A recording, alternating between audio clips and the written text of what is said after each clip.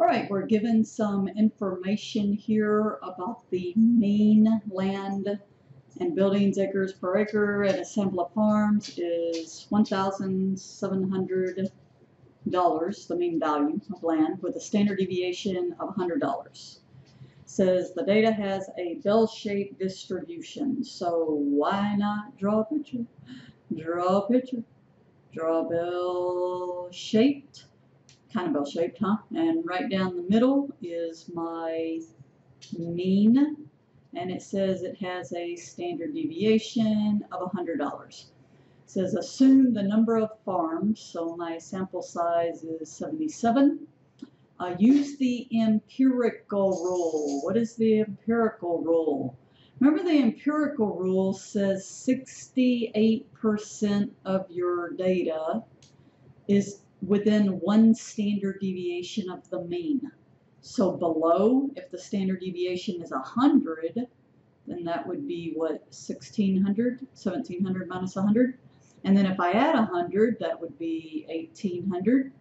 Well, that's not what I want. I want between 1,500 and 1,900. So let's go two standard deviations. The empirical rule said if you are two standard deviations, that's 95% of the data. That is a rule that you need to know, empirical rule, okay, 95%. So two standard deviations would be 1,700 minus 2 times 100, which would be 1,500. And then 1,700 plus 2 times 100, which would be 1,900.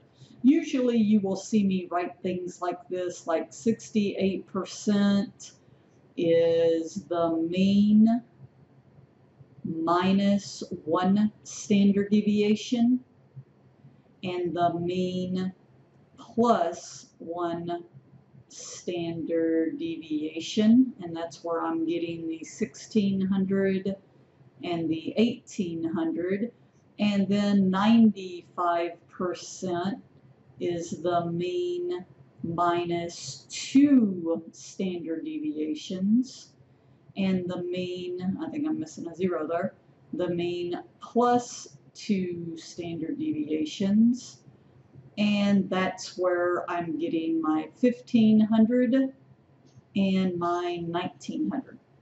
So that says 95% of the data is within 2 standard deviations. So it says use the empirical rule to estimate the number of farms. Well, 95% out of the number of farms, 95% times 77 would be rounded about 73 farms. All right, now let's get a different color right here. And then it says if 22 additional farms are sampled, so 22 more farms. How many of these additional? Well, it'd still be 95% of those. So if you multiply that out, you get 20.9 or about 21. Uh-oh. But this rule, empirical rule, is very, very important you understand. If we continued with the empirical rule, we could actually do 3 standard deviations. So that's to complete the empirical rule. 3 standard deviations is 99.7% of our data. So that'd be 1,700 minus 3 times 100, and 1,700 plus 3 times 100. So you could see that would give us, I don't really have a place to write it, 1,400 and 2,000.